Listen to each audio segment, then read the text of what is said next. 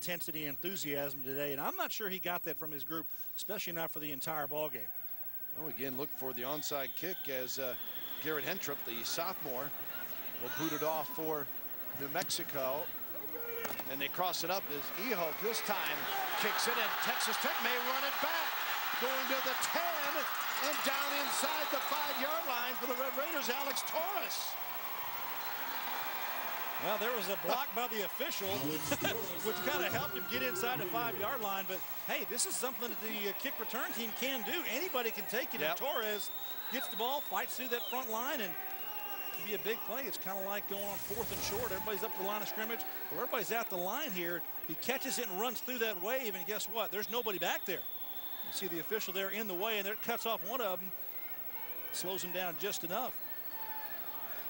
Torres upset that he didn't get into the end zone. Well, there's going to be no taking a knee here by Texas Tech. Trust me on this. Yeah. They're going to run this ball in the end zone if at all possible. Sheffield, 16 of 23 for 238 and 3 scores. He stumbles, trying to step up and get into the end zone. He cannot. 33 seconds to go. Leach call a timeout here. Is he just go to the line of scrimmage? Has not. Get a play called and go is what he's probably thinking. You got Enriquez and Stoner made the tackle that time. 20 seconds on the clock. Plenty of time here to operate. Quick huddle, quick as the line of scrimmage. Stevens and Jeffers in the backfield with Sheffield. 10 seconds remaining in the football game. Jeffers for another one. He got around the end. Hat trick. Touchdown, Jeffers. His 4th touchdown of the day.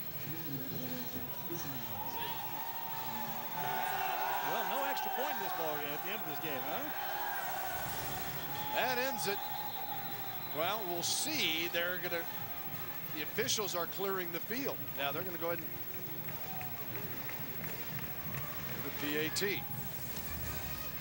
Get a good clean close to this ball game, kick the extra point. Harrison Jeffers came in with 1 touchdown on the season, tacks on 4 today. He's an impressive player.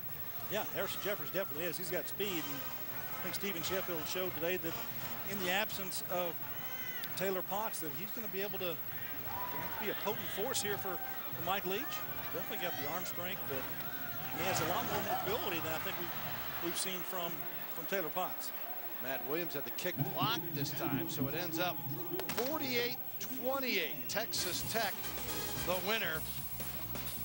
Next week, college football Saturday doubleheader with 12th-ranked Oklahoma State and Des Bryant heading to College Station to face Gerard Johnson and the Texas A&M Aggies. Then in the Pac-10, Stanford to the north to try to hold off Jaquez Rogers and Oregon State. For Gary Reasons, Emily Jones, our entire college football Saturday crew, this is Bill Land saying so long from Lubbock. Raiders win 48-28.